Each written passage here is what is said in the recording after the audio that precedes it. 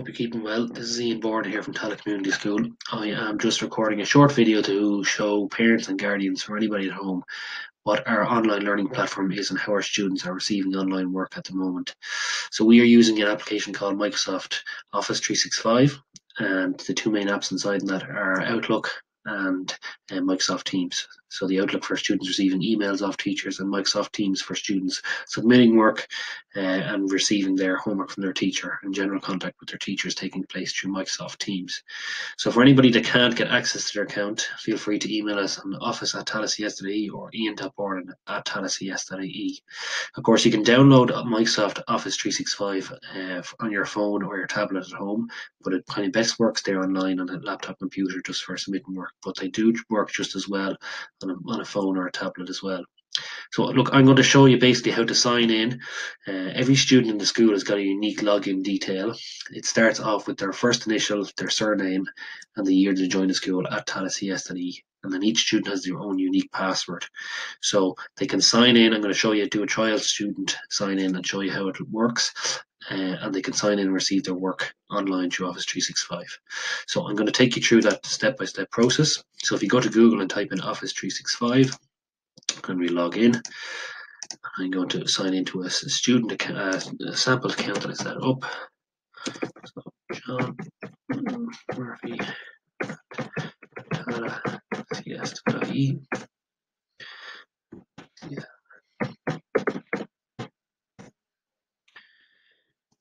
Okay, so when you log in, this is the interface you get for Office 365. The two main apps they're using is Outlook, which is their email, and here, this is where they can get in contact with teachers, myself, or anybody in the school at all, to compose an email to see if they have any concerns regarding work or anything at all that's going on.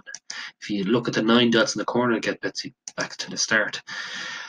So this is the other interface, the other main app they're going to use is a thing called Microsoft Teams. And here, I'm just going to talk you through the interface and the main things that they're going to be using in Microsoft Teams. So the three things that they're going to be using on Teams basically is for getting in contact with their teacher regarding any queries they have, receiving the work that they have, and then submitting the work. So I've got two sample teams that this John is the sample student is a part of. It's part of Ian Test and the second year science Mr. Board. All his teams are here and all his assignments will be pop up here, but you just click on the team itself. Just missed there.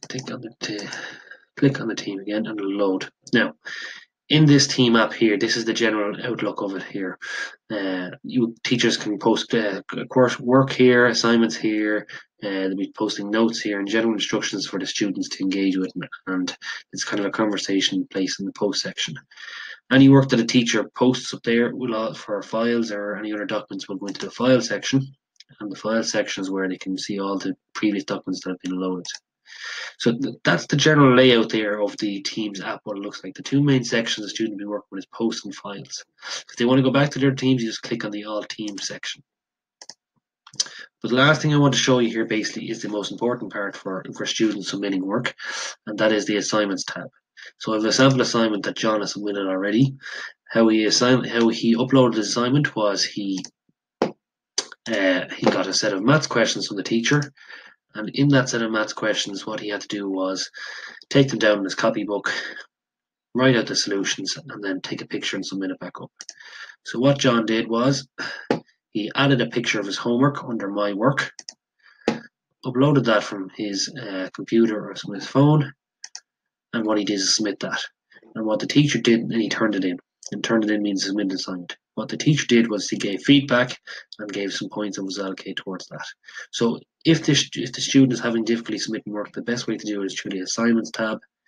You add a picture of your work, or you can add a document, or you can add any other piece of work that you want to do at all that you've completed your work on. But pictures and Word documents are more than likely, or PowerPoints are more than likely how teachers are asking students to do their work, depending on what it is. And the teacher then will give a bit of feedback there on how they got on. So that's basically the Teams app, and that's the interface they're using there.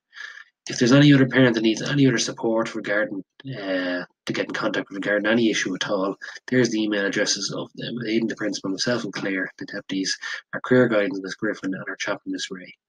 Thanks very much and stay safe.